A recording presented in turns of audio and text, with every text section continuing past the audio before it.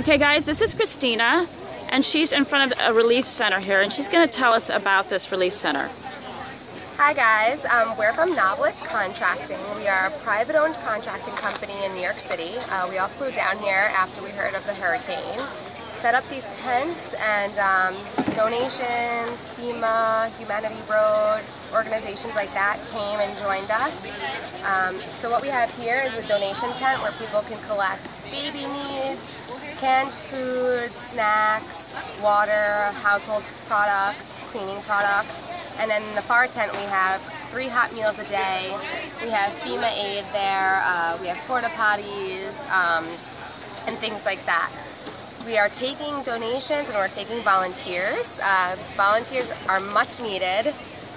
Donation-wise, we need, I would say, food and cleaning products. We do not need clothing and we do not need water. We have too much of that.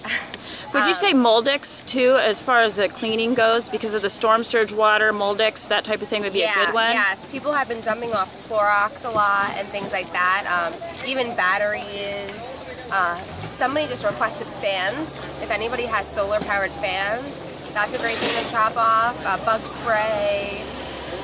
What about electric fans? Are we? Can they not even use them right now? The power is gone mostly, right? Yeah, I haven't heard any requests for anything that is electrical whatsoever. I've only heard for things like batteries for their flashlights and more survival type of things. Exactly. Yeah. Okay. So. How long have you been here now? We got down here last Sunday. And how long do you think you plan on staying? We don't have a set date yet, but we're, I guess, until people don't need us anymore. Okay. And when are you open?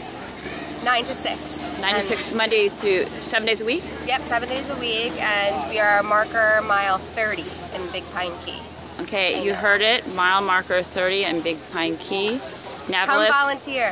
Navillus Relief Center. Please, guys, yes, come volunteer. From anywhere? Just like they have to pay all their own way here, though, huh? Yes. Unfortunately, we haven't had that set up yet. I heard a lot of people were talking about meeting in the Kmart at Key Largo for 9 a.m. busing, but I don't have any specifics. You have to talk to your neighborhood, I guess. Okay. How about I get some information from you to put in the description about how they might come volunteer? Yeah, definitely. Okay. Anything else you can think of? Not as of yet. We're providing everything we can, really, besides ice. Okay, so basically, you're not having people donate ice, or you are? There's an army down the street, like some army setup that's donating ice to people. So we're actually using them for our ice, for our food. And then right next door also is the Blue Tent organization that I think they're going and tending people's houses. So that's right next door to us. They're tending to people's houses?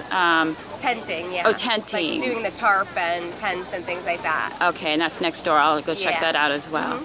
Okay, thank you so much. You heard it from her right here at this relief center on Big Pine Key, mile marker 30. Thank you. Thank you. It's busy, busy, as you can see.